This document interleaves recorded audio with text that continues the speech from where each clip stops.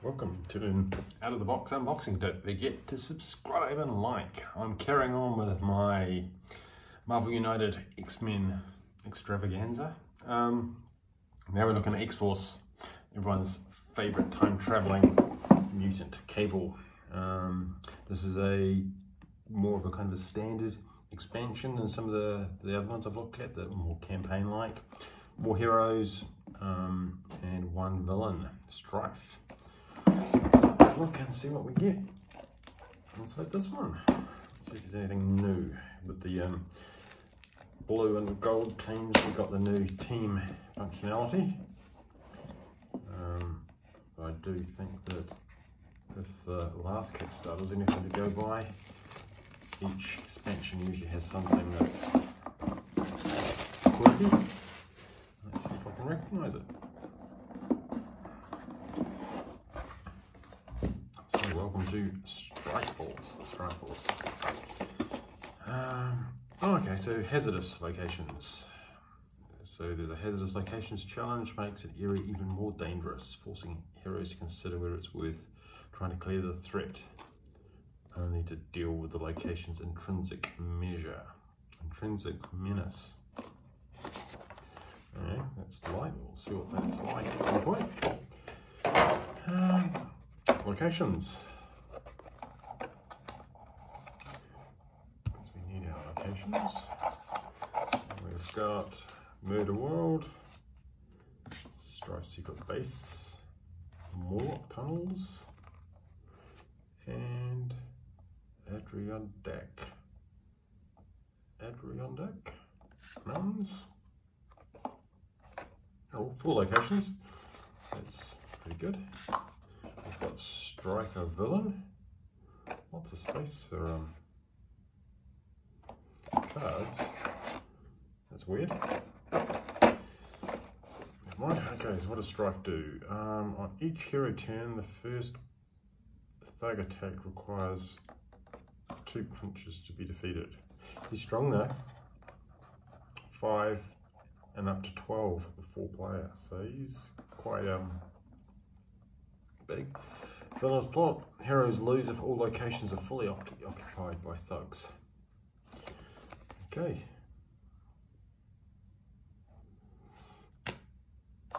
And then we've got our characters. So let's start with Cable. Look at him. Looking as grumpy as ever, with a big gun and a knife. We've got Cannonball.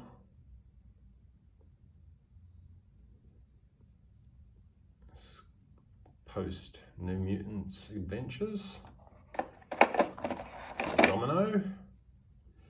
Everyone's little favourite luck welder. Doesn't really do her justice in blue.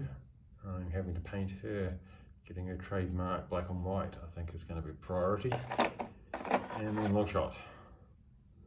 Escape from Mojo World, Mojo Universe. No, this isn't Longshot, is it? Longshot's the other one. This is Shatterstar, son of Longshot and Dazzler. Spoiler alert. And Strife, evil twin of someone who will remain nameless, but you probably should know that already. And that's a neat model too. Not sure how practical the headset would be in the real life. And we've got a lot of slot for cards. I guess when we sleeve them, they'll spread out. Let's have a look and see what we've got.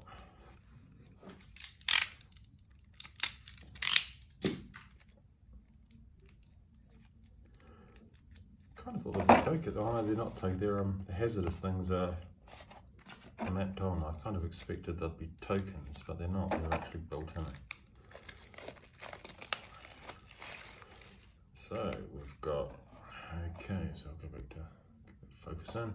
Setup includes 3, hazardous, only 3, we've only got 3. One of the other ones have got one on it, I have to look out for that.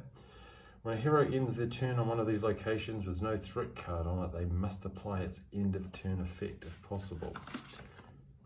Ah, you must discard a card from your hand. Okay, so these are, rather than getting something good, you get something miserable when you... Okay. Strife. Fill-in cards. Usual. Sonic Mastery. Telekinetic Mastery. And his location cards are, these are his threat cards. Force Fields, Legacy Virus. Okay, and then we've got our hero cards. Domino. She must have luck. Probability Manipulation. Luck. 3 of those. Master Assassin. Cannonball. 2 cards. What are his? Blast Field. And Energy Field Propulsion. Kind of thought he might have invulnerability when he was flying. Shatterstar. Hopefully we'll get some sword play. Vibratory Shockwaves. Okay. Healing Factor. May draw cards until you have 3 in your hand. That's handy. And Cable. Sonic Mastery and Technoactive Manipulation. Discard 1 card from your hand to the bottom of your deck and perform a double wild card. That's kind of handy. Techno-Organic Psychology. Punch, and you draw cards until you have 3 in your hand. That's pretty handy as well. So it'll be interesting to see whether these hazardous ones pop up elsewhere. Can't remember looking for them, but they might be elsewhere in the set.